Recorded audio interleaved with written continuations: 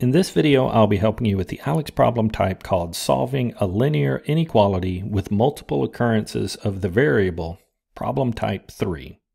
And here we have an inequality, and we're going to be simplifying it as much as possible.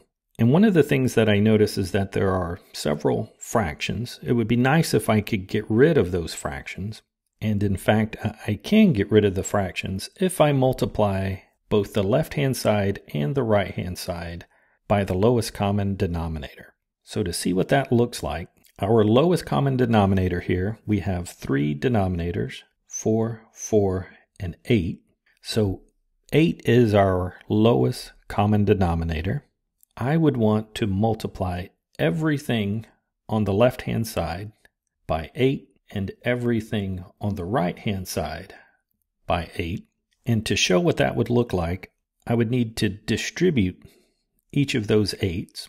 So on the left, I would have 8 times negative 7/4 x, and also 8 times the 2. The inequality won't change because I'm multiplying by a positive. On the right-hand side, 8 times 9/4 x plus 8 times 3/8. And from here, there's going to be a lot of simplification because 4 goes into 8 twice. So 2 times negative 7 would be negative 14x. The 8 times the 2 minus 16. Again, the inequality has stayed the same because I'm only multiplying the left and right by 8. On the right-hand side, 4 goes into 8 twice. So 2 times 9x would be 18x. And then on the right, the 8 and 8 cancel. So plus 3. This is our new inequality, no fractions, and we did that by multiplying through every term on the left and the right by the lowest common denominator. From here, I would want to get my x's on one side of the inequality and the numbers on the other side.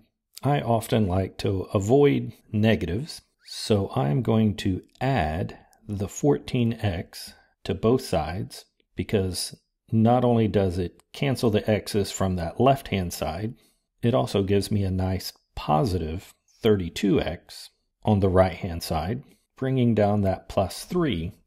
To continue isolating for x, I can move that plus 3 away from the x side by subtracting 3 from both sides.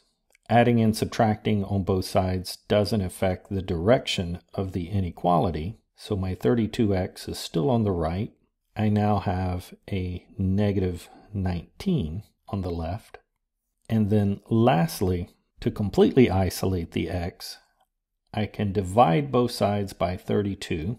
Since I'm dividing by a positive, the direction of the inequality stays the same. And on the left-hand side, I now have negative 19 over 32, which doesn't simplify. So this would be our simplified inequality.